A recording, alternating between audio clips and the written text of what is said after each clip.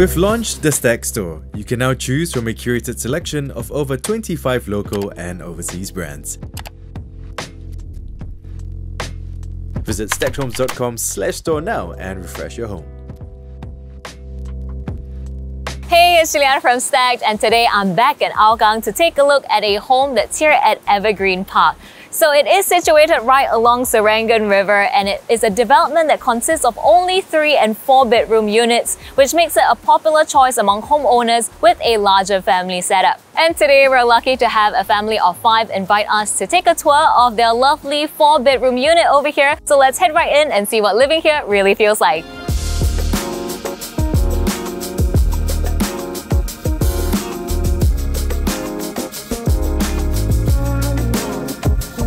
Just a quick background about this unit. This is a 4-room apartment with 3.5 baths, and the total size is 1,367 square feet. So the homeowners purchased this place for 1.15 million, and they spent about 120k for renovations to spruce up this place. And since this is their 3rd time moving, they've decided that this is going to be their forever home, and thus a lot of emphasis was placed into choosing the right materials that were both durable as well as easy to maintain. Now, let's start off at the entryway. As you enter the home, you'll be greeted by this entryway. So on this side, we have cabinets to neatly store away your shoes, along with a display shelf to showcase any decor or to keep your daily essentials such as your keys easily accessible. This entryway cabinet also wraps around this corner for additional storage. Previously, there used to be a utility room over here that was larger in size, but the homeowners have decided to reduce the size of that to allow for more space in the dining. So right next to the dining area, we have this reeded swing glass door that opens up into the enclosed kitchen. The galley kitchen over here is very generous in size, and it's suitable for a household with a higher occupant count such as this one. So this kitchen is finished in neutral tones. It's got grey flooring, laminates, as well as a wood compact plus top. Lots of storage options here as well. Both sides are built in with under and over counter storage.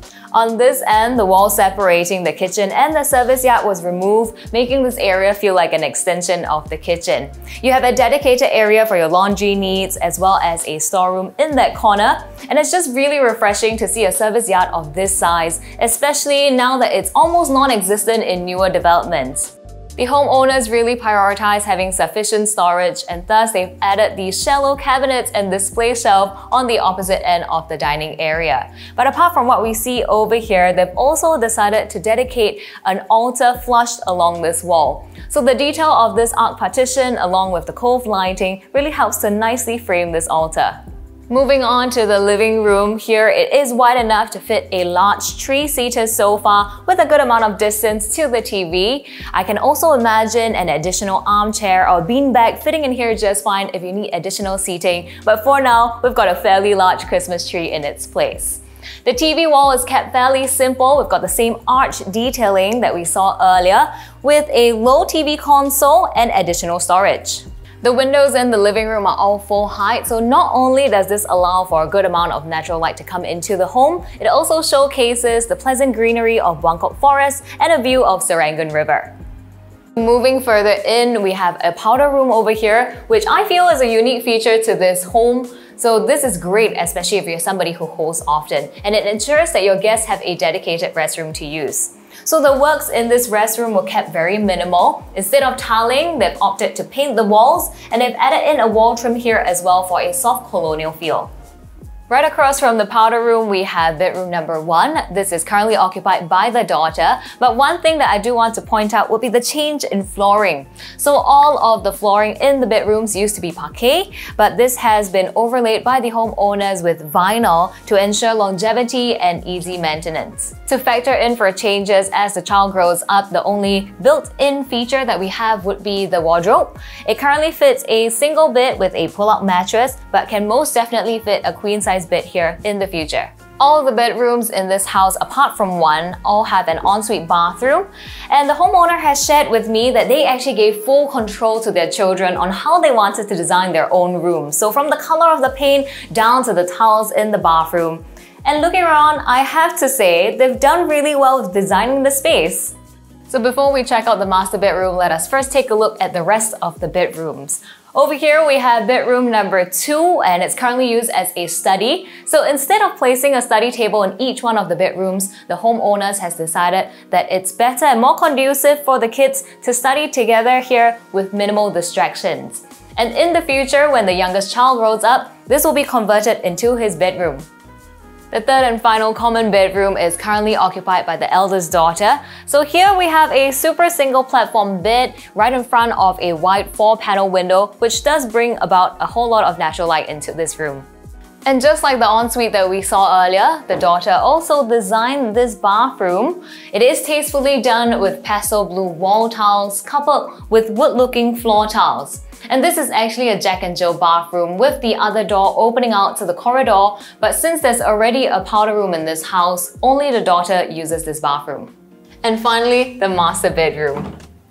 So in here, you'll find a king-size bed with a generous amount of leftover space. We've got the same 4-panel window, and out here you get to enjoy the views of Serangoon River, which stretches down Hougang Avenue 7.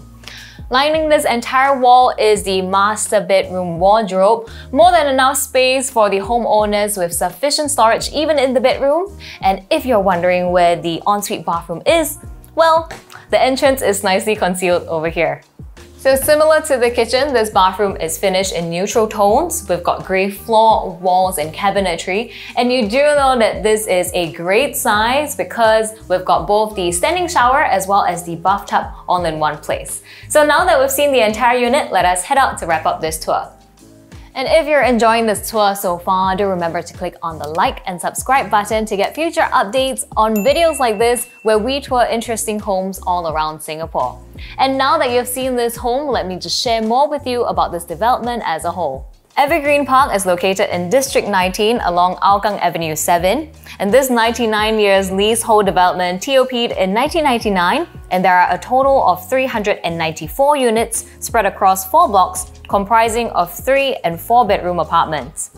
As for the development itself, there are several features and facilities to highlight. So in the heart of the development, we have a swimming pool with an attached wading and spa pool. Right beside the swimming pool is the clubhouse, which houses the event room and the gymnasium. In between blocks 35 and 37, there's also a sizable children's playground, fitness corner, and a tennis court. With regards to nearby amenities, for shopping and eating establishments, you'll find the Midtown, Hougang Mall, Hougang Green Shopping Mall, and they're all a short drive away. If you're looking to enjoy some greenery and respite from the city life, you have the Serangoon Park connector that runs along the Serangoon River, and that's right at your doorstep. So that leads you all the way to Punggol Park and Coney Island. For those of you who commute on public transport, Hougang MRT station is a 15 minutes walk away or a couple of stops away by the bus. And for those of you who drive, the closest expressway is the KPE, which easily connects you to both the TPE and PIE. The CBD or the Orchard Road shopping belt is both under a 24 minutes drive away. For families with little ones, primary schools within the 1 kilometer radius, we have CHIJ, Our Lady of the Nativity, as well as Holy Innocents Primary School. Finally, you can read more about this development at stackedhomes.com/editorial. So this particular unit is not up for sale, but if you're looking for one just like this, you can reach out to us via our website as well. And as usual, don't forget to like, subscribe, leave us a comment, and hit that notification bell for updates on future videos. That's all that I have for you in this one. We'll see you in the next one.